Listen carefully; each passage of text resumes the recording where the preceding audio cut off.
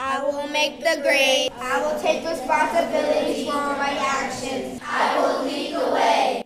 Meet the Beltsville Academy Student Ambassadors. Yay! The program is for 4th and 5th graders. This year, there are about 28 kids.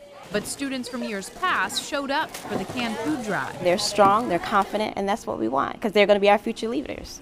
The cans they're boxing up will go to the Maryland Food Bank. It's not necessarily an easy job.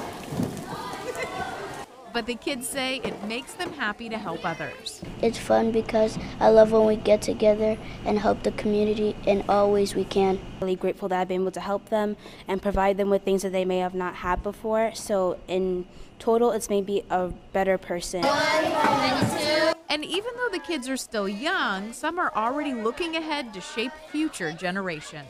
I have a little brother, and I want to show him that, and he only really thinks of himself.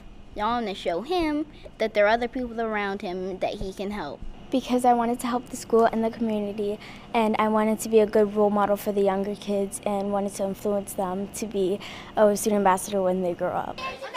Reporting in Beltsville, Lacey Griffith, WBAL-TV 11 News.